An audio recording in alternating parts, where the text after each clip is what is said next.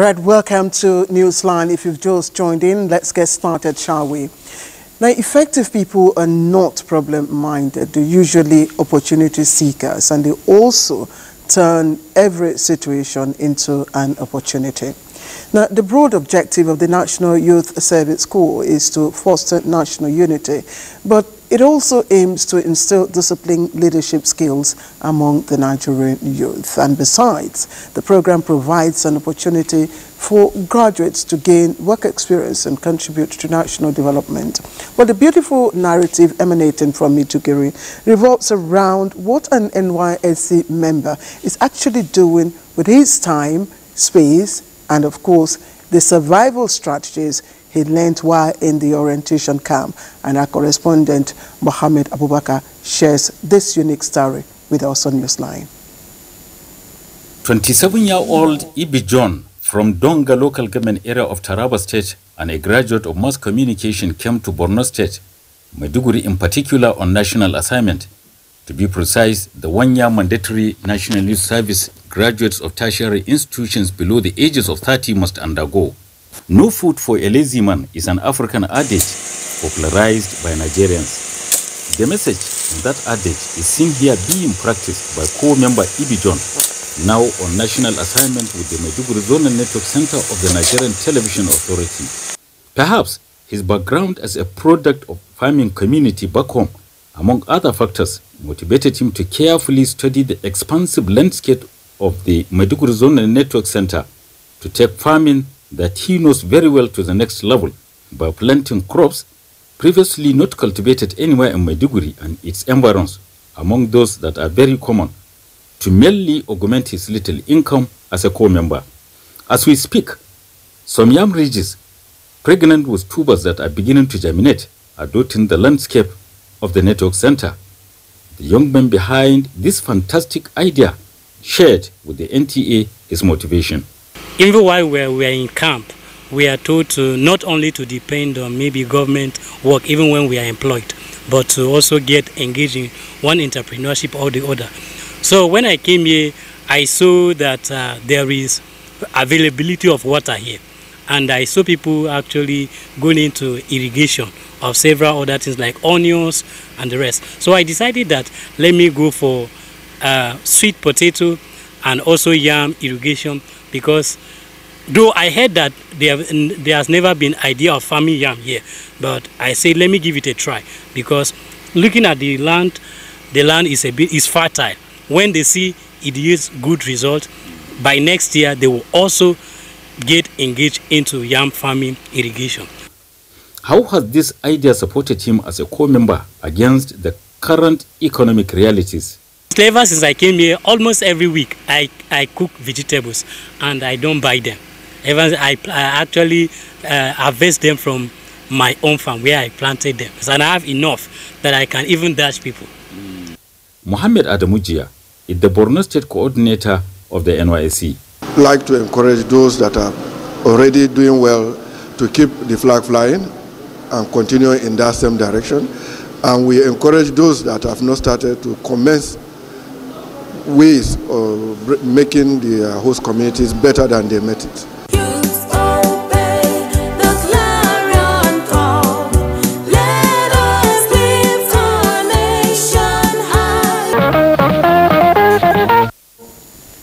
Fantastic, fantastic. That's the I can do spirit dominant in every Nigerian. But for Nigerian descent with dual nationality, it could be a crossroads deciding which country to represent at the highest level of sports engagements.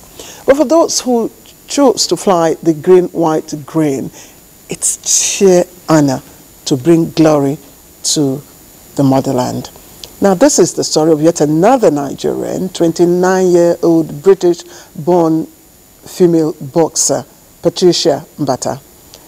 Patricia won the Olympic ticket for Nigeria against all odds. And the story is that her journey started, interestingly, in the same way, training in the gym like the famous world champion Anthony Joshua.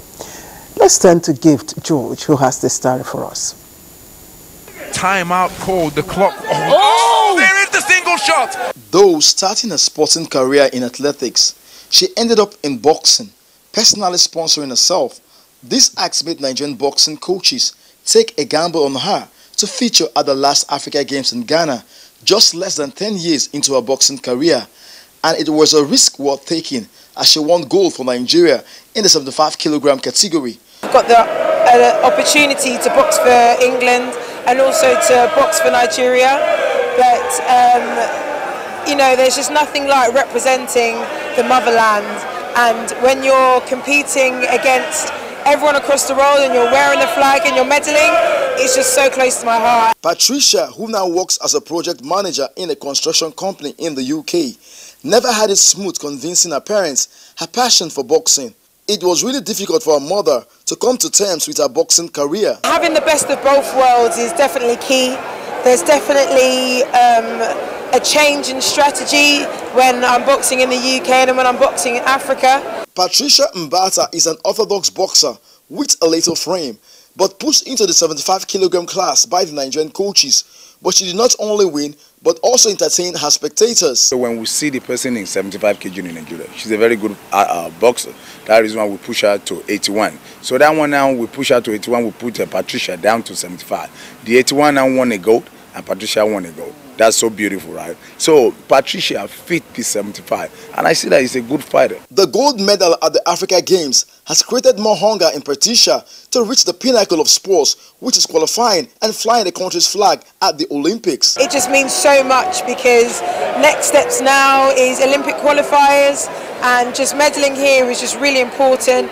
How did Patricia get into the Nigerian boxing team without the usual trials? Patricia, wow.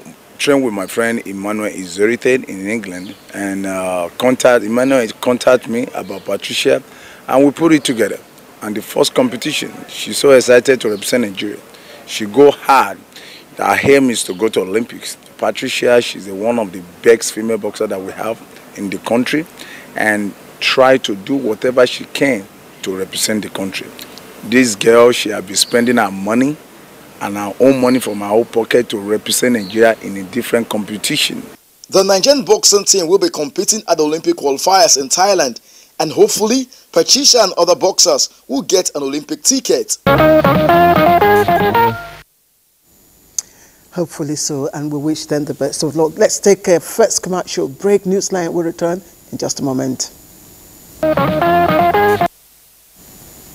Welcome back. Now, 50 is considered a significant milestone in the life of a person.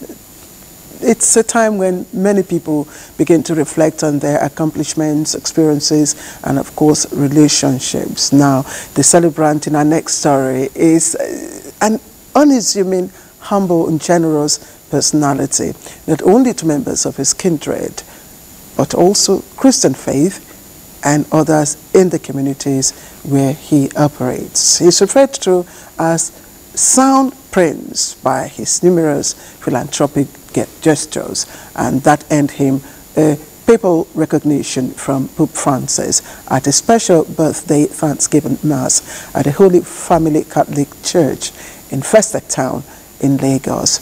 And I say more, here is Adiola Kamiakere with the rest of the story.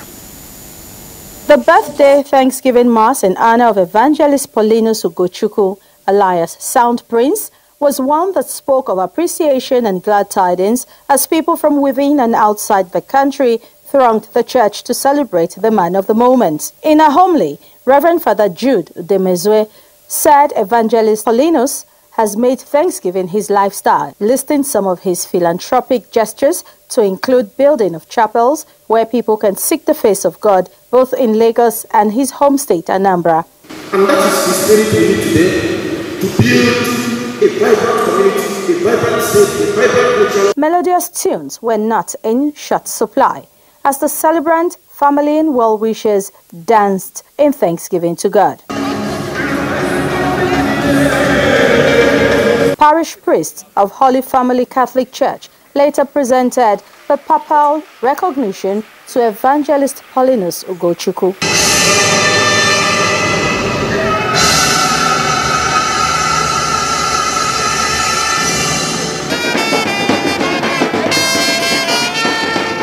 At a grand reception in his honor, it was heartwarming to see his kindred from Orifite, Anambra State, and business partners ushering the Golden Evangelist into the venue where there was plenty to be refreshed with. Sound Prince, as he is popularly referred to, was eulogized in diverse words by family, business partners, employees, and friends.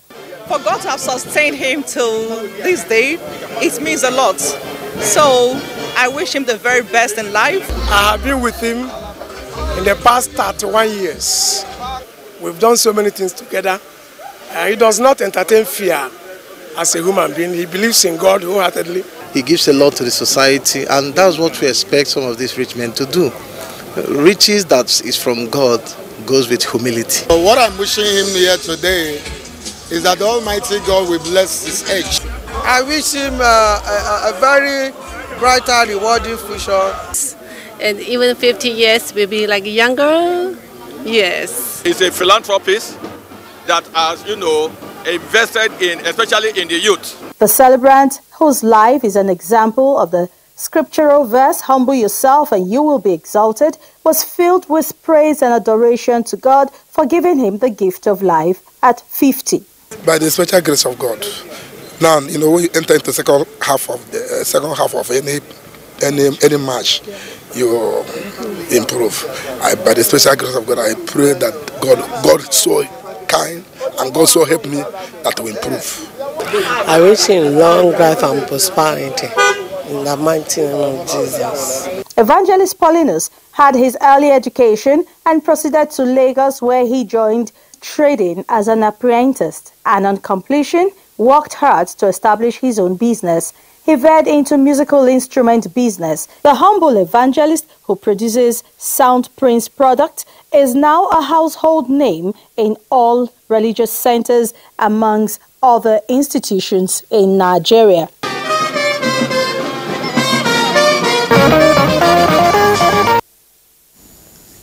All right, congratulations. And I should say that second half of every match does not always go the way he said there, especially if it's Chelsea. I'm sorry. Now, let's begin. The scriptures say, he that finds a wife finds a good thing, and the groom shall receive favor from the Lord. So, in obedience, Toile Uchiakume had to travel from the hilly north central, crossing many rivers and creeks to the kingdom of Calabari in the Niger Delta in River State to find his wife, Nimi. Nimi is a daughter of the Briggs dynasty, and Kenneth Nanim witnessed the colorful traditional wedding ceremony and the favor that immediately followed the groom. Traditional weddings differ from tribe to tribe. This time is happening at the family of a man who hails from Wanunetaka in Benue State, Senator George Akume, the secretary to the government of the Federation. The Briggs family has given out their daughter in marriage to the Akumes, and they are here with their king to ensure payment of dowries and other traditional marriage rites are performed accordingly. Everything done here has a cultural significance, including a variety of local dishes. Very appealing, I must say. The food are displayed, it shows that he can take care of our one. Two, it also signifies that their daughter cannot just barge into another man's house and start eating. We have been able to show her family and also the husband's family the kind of food we eat, the kind of dresses we wear, the wrappers we take, and also for them to see the culture that the girl must be brought in properly. At the appropriate time, if the wife dies at old age, we must take our daughter home. That is our culture and tradition. Of course, the Sawange dance has charged the atmosphere. I thank God and for the people of Tivland in Benue State to find a very hard-working lady to be our wife. I'm very proud. We are one Nigeria, and this is what unites us, marrying from different parts. Having performed the necessary rites, attention is shifted to the reception venue, where the guests are already seated.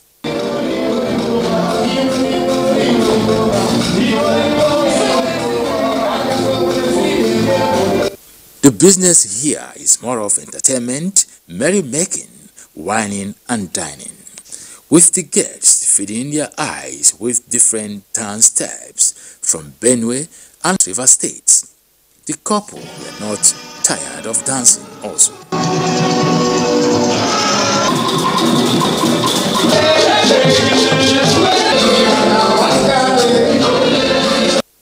Some of the guests also dropped a piece of advice for the couple. I'm sure this will bring more unity among Nigerians. They should have a blissful union, full of life, full of peace. And I wish them many more healthy, fruitful years. If they learn to communicate well with each other, they'll have less problems. One last thing that must be done here is not the cutting of the cake, as many may assume, rather the cladding of the couple in the native attire by traditional leaders from that area, an indication of acceptance of the newlywed into the Tiv community. Beautiful, rich cultural heritage. Now you know where to go to when you're looking for a good wife. Let's break out now for some commercials. With total submission to the will of God, we bid farewell to our father, grandfather, husband, brother, and uncle, retired Brigadier General Yakubu bin Kurdom van Rimdan Ubangari Gani I, who died on Thursday, 28 March 2024, after a brief illness. The former commander of the elite 31st Airborne Brigade Makudi died at the age of 85. As part of the funeral program, a service of songs will hold on Friday, 26 April 2024 at his Tudunwada residence in Jos Plateau State at 3 o'clock in the afternoon. On Saturday, 27 April 2024, the funeral procession will leave Nigerian Air Force Mortuary Jos to Pilgani in Langtang North local government area of Plateau State for a funeral service and subsequent interment at the family compound. The late General Yakubu Van Rimdan, affectionately called Uncle Yaks, will be missed by many for his humble and cheerful disposition to life and selfless service to his community, which rewarded him with the chieftaincy title Ubangari Gani. He is survived by 2 wives, 8 children, 9 grandchildren, 4 siblings, and many relations. Fare thee well, Uncle Yaks, till resurrection morning. Signed, Barrister Danjuma Rimdan, brother for the family. Thank you for staying on the line, and you're watching Newsline. Now, there are some beliefs that are deeply rooted in our tradition and culture. Now, one of them is determining where to bury the remains of loved ones. In some Nigerian cultures, for instance, it's required that those who die by drowning are buried by the riverbank. Now, the common reason is usually to appease the water spirits, ensure that the soul of the dead finds rest, and prevent it haunting the living. However, the controversy brewing in some communities in Anambra State around where to bury victims of a recent boat mishap involving popular movie actor John Paul, known as Junior Pope, and 4 other crew members is raising the question whether such practice is still relevant today. And our correspondent Benson Osadebe finds out. River Niger, a natural creation that traverses the length and breadth of Nigeria, is today a subject of discussion owing to the sudden but tragic death of some Nollywood actors. Amongst them is Obunneme Odonwodo, popularly known as Junior Pope. Although death has cut their lives short even in their prime, the stories suggesting they be buried by the riverbank owing to the fact that they drowned in the river to avoid certain impediments has remained subject of controversy. It's part of the harmful practices that we'll talk about that needed to be yanked off from our society. Those things are supposed to be overtaken by Christianity. But you can see that since there is a freedom of worship, people still believe what they choose to believe. So they believe that water has something to do with spirits, probably marine spirits. That's why they say that anybody that is drowned inside the river must be buried beside the river. I don't know where the blogger got that kind of information because it is non-existent. I'm from Annam. I'm a chief in Annam, and in my place, we've never done such a thing. We've never, we are a riverine community. Both mishaps used to happen. This is not the first time. Even last year, the Reverend Father died of both mishap, just along that Niger too. And there's nobody that has ever demanded that somebody be buried by the riverside. And there is nowhere you will find any tomb of, where somebody was buried. The question is, should this culture still be in the present-day civilization? This traditionalist, Chief Romas Asozo, is providing answers. So the culture and tradition can only be reformed if there's any better way. We can say, if somebody died, there's a way they do it. They will use banana, that is the branch of banana or whatever, the stem of the banana to bury by the river, to call the person's name and bury it, and take the corpse home. All those things is reformation. Though the people's culture denoted has remained an integral part of them, the need for its reformation against some harmful practices should be encouraged. All right, thank you for bringing those information to us. Now, death is perceived to be more revolting when the victim is young and indeed a breadwinner. Now, the death of a young person often evokes strong emotions of sadness, anger, frustration, because, of course, they represent lost opportunities, dreams, and potential contributions to society. 2 weeks ago, the news broke of a boat mishap in Anambra State, in which some members of a movie crew going for a shoot drowned. Now, one of the victims was a young makeup artist, Abigail Frederick, from Akwa Ibom State. Now, she was the sole bread earner for her family and left behind an uncompleted family house. Now, her death was an irreparable loss and dashed the hopes of her family. But however, the state government has stepped in to bring succor to the family, and our correspondent Kelvin Samuel reports on a number of issues around the quiet life of the Frederick family in Akwa Ibom State. Don't leave me the ball, oh! Don't leave me the ball. I got 3 children. I'm going to raise them. On Wednesday, the 10th of April 2024, just like any other day, young Abigail Frederick would probably have taken the wings of the morning in search of her proverbial daily bread, oblivious of the tragic event that occurred on that fateful day.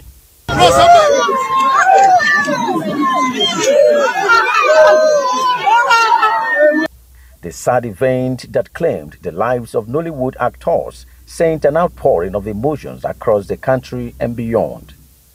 In Akwa Ibom State, young Nollywood makeup artist Abigail Frederick was among those who couldn't make it out of the river alive. Her corpse was later buried by the river bank, and upon the news of the burial, Governor Moeno swiftly mobilized for a more decent funeral of the deceased, alongside putting measures in place for a better life for those she left behind. You're not just governor when people are celebrating. At times like this, you are their governor too, and you become the mourner-in-chief and come round, console them, give them hope, and I trust that the Holy Spirit will perfect that hope in their lives. You know, it's most painful, I can tell you. We cannot leave them alone. Except things are not brought to my attention, there's no way we'll, under this kind of situation, a young child, a young girl, fending for herself. Now, you know, I can't stand here to say we will do this, but I can all assure you that have spoken to the parents. We are here to give them succor. We brought coffin, we brought her back, and the burial was conducted. Yeah, it was a sorrowful event, but again, at least she was buried decently. Well, we are very happy to have the governor with us. It is now that we feel that our situation is being looked into. We are not alone in this. Already, the body of the late Abuja had been exhumed from the riverbank and accorded another burial rite in her hometown. Mechanisms have also been set in motion for the speedy actualization of the governor's promises to the family. The makeup artist who died alongside popular Nollywood actor Junior Pope was a graduate of Theatre Arts, University of Uyo. All right, we are still within the Niger Delta, and this time the name Delta by definition and of course and its name is synonymous with water. Now the great rivers that empty in the Delta have played a significant role in the existence of the people that reside within the area, and our correspondent has been wondering how those rivers have impacted the lifestyle, business and beliefs of the people of the Niger Delta, and decided to investigate. And this is what our correspondent brought back for Newsline.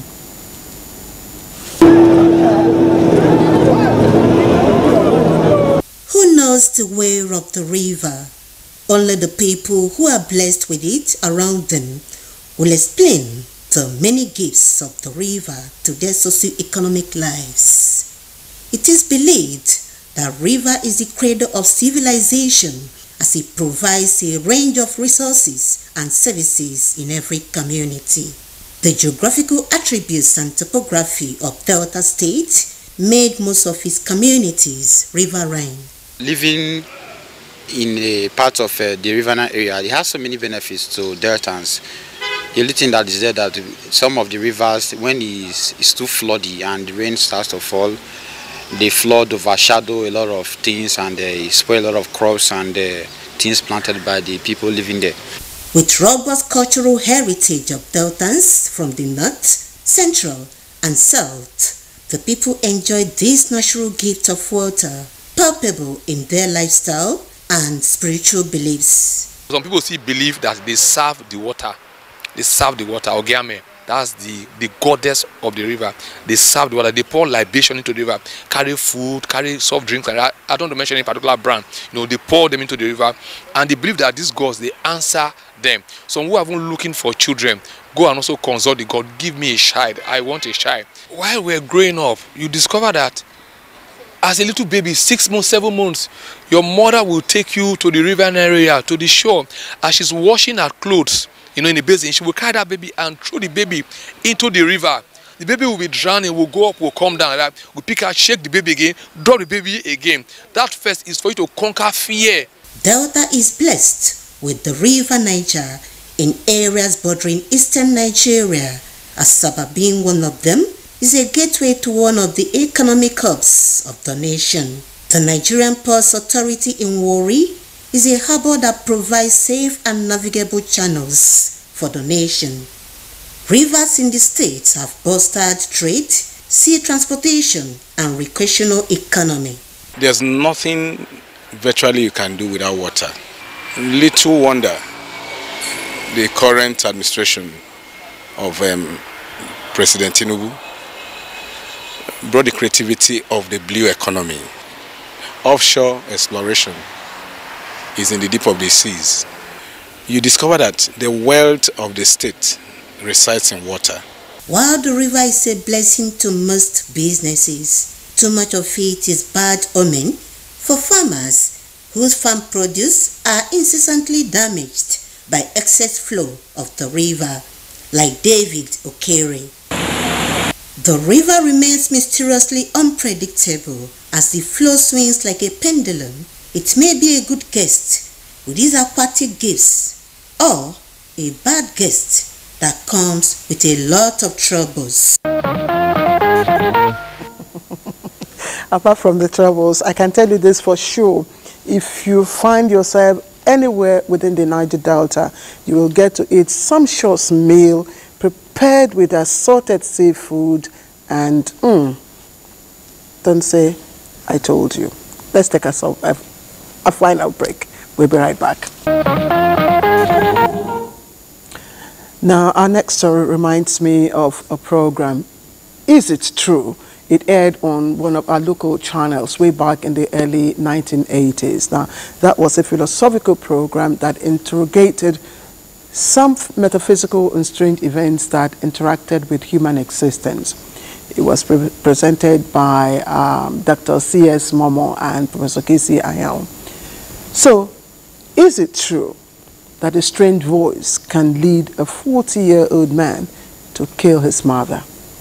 And is it true that he actually heard a strange voice telling him to kill his mother? Clement Barikwe unravels this strange but true story. Inyangake James Peter has spent almost all his life with his mother, Ma Ofyong James Peter, in the family compound located in Ipeanang village, Etimepo local government area of Akwa Ibom State. At a time, his 70-year-old mother and widow would have been expecting the best of care from her son. Perhaps her reward for a 9-month pregnancy, kill her, is what he claims to have heard, and he simply obliged by strangling his mother to death. There is no previous record of misunderstanding between the suspect and his mother. Neither is there any information about his mental health. A psychologist gives a lead into what could have gone wrong. This is what we call hallucination, and we see it as a false perception of object or event. He hears voices, he sees things that you do not see, he goes through the environment you are not going through. How possible is it for someone to hear strange voices? This is one of the questions I took to the streets of Uyo. It's normal for you to hear the recalling of your name. Okay. Yes, that one is what shows that you are living. It comes from your subconscious, where you ask someone, did you call my name? I mean, it's totally strange. A lot of things are happening now, but I attribute it to something else. It's not normal. It's not normal. You cannot just hear voices and then you start acting on it. I think it's relatively abnormal. Abnormal in the sense that not everybody, hears voices and then acts on those voices. While the suspect is cooling off in the police net awaiting further investigations, Mr. Asi has this advice. It's not taking the guy to jail that matters. They should find out. How is he living? How is his life right from the beginning, right from cradle? Was it beginning to develop tantrum and they were looking down on it? All these things, at the end of the day, result in violence that would take life. Inyangake is not in the police custody alone. Another suspect, one Solomon Isaac of Ikorobong Sit in Insurubom local government area, is also cooling off in police for murdering his son last year due to a family misunderstanding. While promising discreet investigations, the police authorities in Akwa Ibom State are worried that cases of some family members killing their biological relations are rising. Strange but true. We have just enough time to say our closing remarks, but let me apologize. We're unable to accommodate the update from C community because we promote it when we started. Hopefully, we should be able to accommodate it next week. I'd like to say many thanks to all of you, especially you watching. Thank you to all the Newsline crew from across the country. And of course, don't forget to say hello to someone. So, on behalf of my production crew, I am Claire Adilabu Abdurazak saying good night.